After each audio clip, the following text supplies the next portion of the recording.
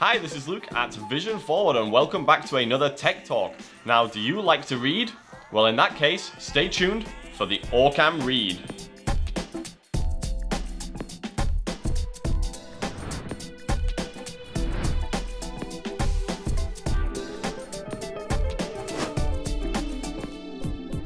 Alright, so if you don't know what the Orcam Read is, well, you must have been living under a rock because they've done a lot of advertising with their devices. But this is a company who make OCR devices. Those are devices that can read aloud to you. And they have a couple of great ones. This is one of them. The other one is the Orcam My Eye. And the basic idea is if you have trouble reading, you can take this device and have it read printed text aloud to you, and it does a fantastic job at doing that. So if you have trouble reading, then this could be the device for you.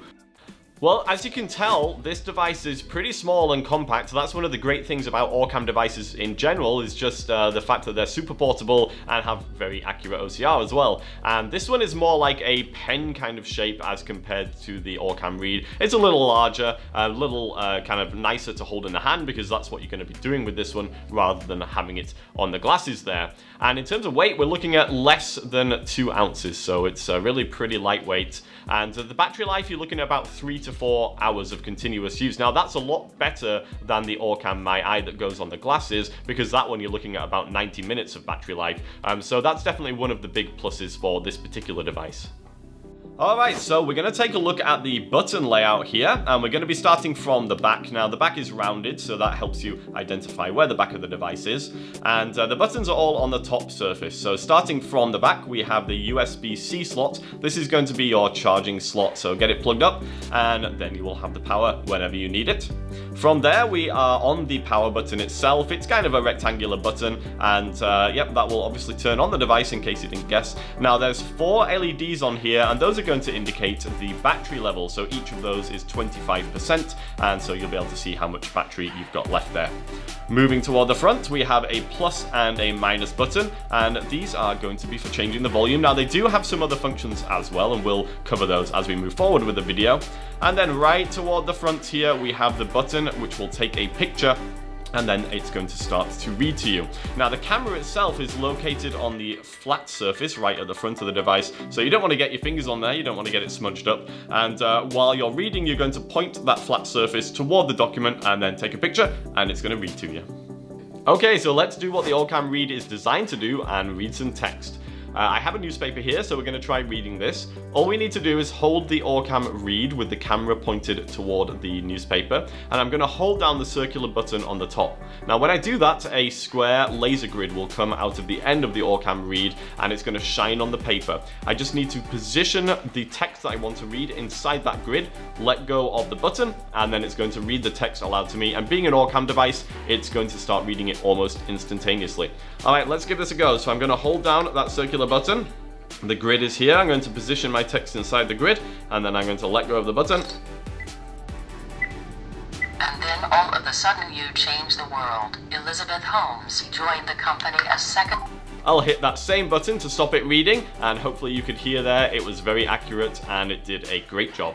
So we've seen how to read with the laser grid, but there is another way we can read, and this is using a pointer rather than a laser grid. And the idea behind this is it's a bit more specific in terms of you telling the device where you want it to read from. So it's exactly the same process, but instead of the grid, a pointer comes out of the end, and we put that pointer on the page where we want to read from, and it will start reading from that specific area. So let's give this a try. Now, to switch between these two modes, you can just press the plus and minus buttons together, and that's going to switch between them. So I've already done that. Let's go ahead and hold down the circular button to get our laser pointer out, and we're going to point it to a specific paragraph here, and I will let go. Ms. Holmes required the new advisors to sign strict non-disclosure agreements, however, and forbade them from speaking to the media, according to people familiar with the matter, though the new book. And I'll stop it there. Again, it did a fantastic job, and that time it started to read from specifically where I put the pointer. So one of the other features of this device is the ability to pause and to forward wind and rewind, and also to change the volume. And all of those things are done with the buttons on the top surface here. So first of all, volume, nice and easy. We have the plus and minus buttons, and while the device is not reading to us, those will change the volume. So plus button will be up, minus down. Let's give it a try on the minus here. Volume down. There's a volume down. Volume down. And let's go back up again. Volume up. And there's our volume up. Volume maximum. So very straightforward. Now, while the device is reading to us, they actually change their function, and so the plus button would be a skip forward, and the minus button would be a skip backward. And that circular button, which we use to take a picture and have the device read to us, if we double press that quickly while it's reading, that becomes a pause button. So they do have a couple of different functions depending on if the device is reading or not. Let's give this a try here. I'm going to hold down the circular button to get the pointer out. We'll read a paragraph, and I'm going to try pausing it, forward winding, and rewinding here.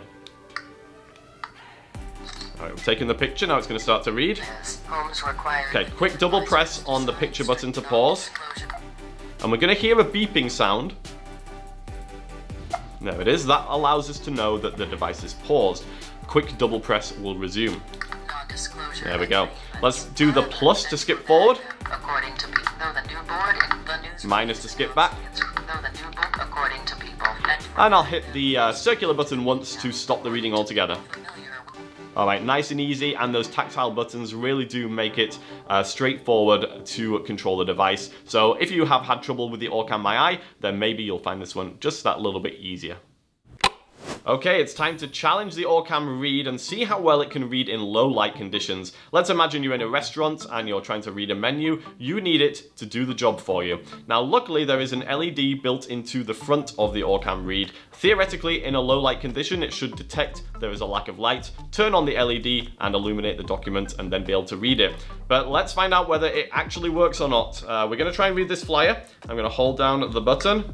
And let's see, the LED came on, so I'm going to let go of the button. All right, took a picture. Will it read? Orcam My Eye and My Reader 2.0 are the latest devices from Orcam. All right, listen to that. It did a fantastic job. Awesome. So we're going to take a look at one final function here, and we have saved the best for last. This is going to be the smart reading function, unique to the Orcam devices and very cool. The idea is it gives us a way to scan a page of text non-visually by asking the device to find bits of information for us. And there's a number of things that you can ask it to find. In this case, we're going to do a phone number. So we're going to ask the device to do smart reading. It will take a picture of the page of text, and then we're going to ask it to find the phone number. Now, we can activate this with a voice command. So this is just kind of like using your Siri or your Google Assistant or your Alexa or whatever. We can use a phrase, and I'm not going to say it just now, I'll say it when I'm ready, but we can use a phrase to have the device take a picture of the page, and then we can control it just using our voice. So we're going to do that now. Let's give it a try. I'm going to hold the device back. I have a flyer in front of me, and we'll give this a try. Hey, Orcam. Smart reading.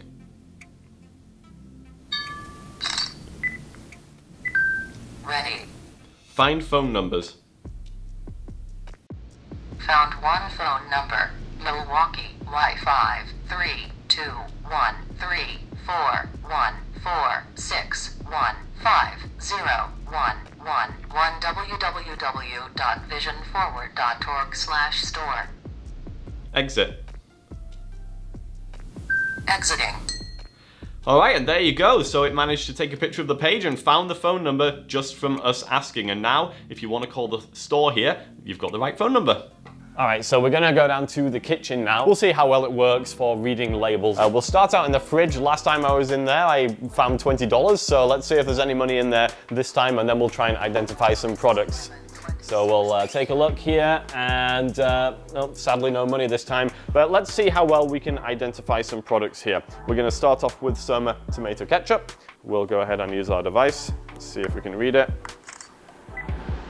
Hunt's tomato ketchup, made from vine-ripened California tomatoes. All right, did a great job. Read the whole label, no problems there. Let's try something else here. This is going to be a challenge. We have Mountain Dew, so this is curved, and also the font is a little bit odd, so we'll see whether we can read this or not. I'm going to go ahead and take a picture of it.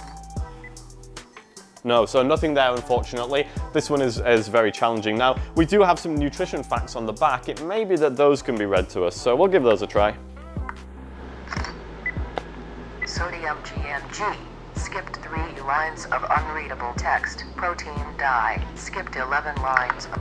And I'll stop it there. So it read a couple of things to us, but all in all, didn't do a fantastic job. Now, it may be, if we held it closer, it might have done a better job, but I will say the contrast on this can is definitely a tricky one for an OCR device to read. One more thing from the fridge here, let's check out these croutons. Now, with these, the word Caesar, which is the brand name, is in this cursive font, so it's likely we will not be able to read that. But let's see if we can read any of the other things on the packet here. The text seems upside down. To read it, rotate the page and try again. That time it told me the text was upside down, which it isn't. We're going to try it one more time here. No. Okay, sadly we did not get a very clear reading of that. So, sometimes you win or sometimes you lose. Now, let's try some things from the cupboard here. We'll try a couple of spices and things like that, and we'll see how it does with those. So we're going to start off here. We have some parsley flakes, so let's see how well we can read these. Can't read text. Can't read the text. An interesting one because it's a pretty good print on here. You would think it would be able to read it. We're going to try it one more time here. Flakes. And that time we got flakes, but sadly not parsley, so not super helpful, unfortunately. Let's try another one. We got some garlic powder. Make sure not to use too much of this in your cooking. We'll go ahead and take a picture. McCormick, garlic powder. All right, that one it did amazingly well. It even got the McCormick, which is in a more cursive kind of font, so pretty impressed with that one for sure. I think you get the idea here. It does generally a good job. There's always going to be things which are more difficult depending on, you know, the shape of the object and how shiny it is and also the type of font. But in general, I think this would be a useful tool for helping you to identify things in your kitchen. In the last video, I had accidentally left my wallet in the fridge and it was weird, $20 just appeared in there. So I'm kind of thinking, if I just leave it in different places, maybe I'll get some more money or something. I'm gonna give it a try. I'm gonna leave it in the bathroom this time and we'll see what we get. Don't mind me, Luke, just reading the newspaper. Let's have some fun with them. All right, I'm looking forward to this. We're just heading outside here to see how well this thing works outside. As we're heading out the building, I saw there is a Vision Forward store sign on the ceiling over here. We're about 50 feet away or so. I'm gonna see if we can read it from here. So we'll go ahead and hit the read button, see what we get here. Vision Forward store. Skipped 1 line of unreadable text. Perfect, Vision Forward store. Now I know where I can buy my Orcam Read.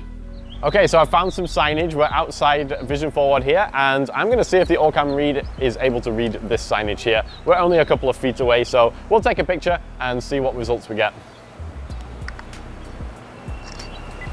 Dog waste still ton. Skipped 1 line of unreadable text. Please clean up after your dog. All right, I heard dog waste and please clean up after your dog, and that is a great piece of advice. And there is some signage across the road. It's not big, so I don't know if we're gonna be able to read it or not, but we sure are gonna try. Now it is a little noisy out here, so excuse the car noise, but let's see how we do here. We're gonna point the camera.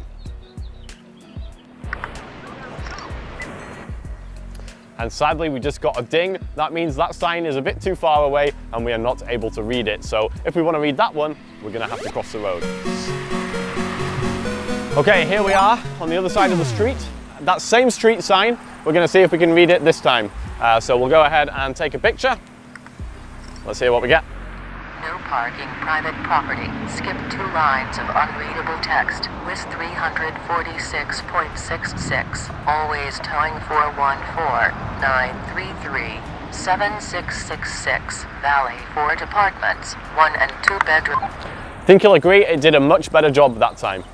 One of the things we might want to do with our Orcam Read is read a street sign. And here we are with a street sign. So let's see whether the Orcam Read can tell us where we are. We'll take a picture. Valley Forge me. Some blocks of text are unreadable. Sounded a bit strange, but I think I'm at Valley Forge Drive. Okay, everybody, well, what do we think about the Orcam Read? Well, I don't know about you guys, but I happen to think it's pretty darn good. And I do like all of Orcam's products. They tend to do a really good job in the design and the functionality. This one is super easy to use. It's got those nice physical controls, and it does a great job with the OCR, as you would expect from Orcam. So who do I think this device is best for? It's probably going to be for those people with low vision and those people with other print disabilities. I think the Orcam My Eye, the one that goes on the glasses, is probably a little better for people who are blind. And of course we do have a video on that, so feel free to check that one out as well. I would definitely recommend trying this device if you're on the market for an OCR device. I don't think you will be disappointed, and try it out, and if you like it, then why not go ahead and buy one? You are not going to believe this. It's happened again. I can feel the weight of my wallet. There's something else in here. I can't wait to see what I got this time. Let's take a look. Oh man, toilet paper. Oh well, you can't win them all. Well, that's what I thought about the Orcam Read, but what do you guys think? I think this is one of the best OCR companies on the market. You know what? I think it is the best. So put in the comments why you think I'm wrong or right about that. And of course, feel free to get in touch with us. We would love to hear from you. So you can call us at 414-615-0103. You can visit our website, vision-forward.org, and you can send us an email, infocus@vision-forward.org. Thanks a lot for watching, and we look forward to seeing you in the next video.